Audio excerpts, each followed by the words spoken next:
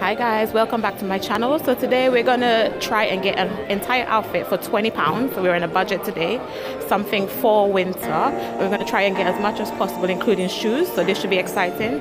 So let's go. Our first shop.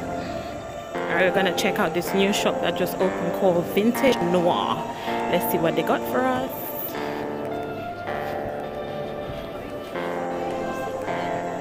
Alright, let's try this shop. Last one was just too expensive. That would have ended my budget. Next is H&M. 50% off extra. Let's see what they got for us. Okay guys, so I think this wedge shoes, the white sole, and it's £6. That looks quite cute. So I might spend my first £6 on this, and then we look for the rest of the outfit.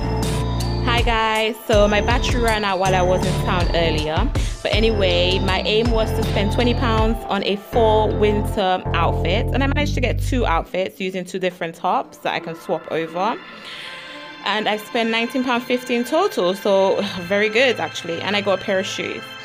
So I got a stretch long sleeve t-shirt from Primark, that was £3.50. I got a pair of black leggings for £2.50 from Primark, so that was really good. Then I got this wedged heel trainer for £6 at Rebel. That was really good because I wasn't expecting to find a pair of shoes that cheap. I got a sweater from H&M. It was £5 with 50% off. It was £2.50. And then from Cube I got a Shaul, and that was £5. So in total I spent £19.50. So very good, can be done, and I'm loving it.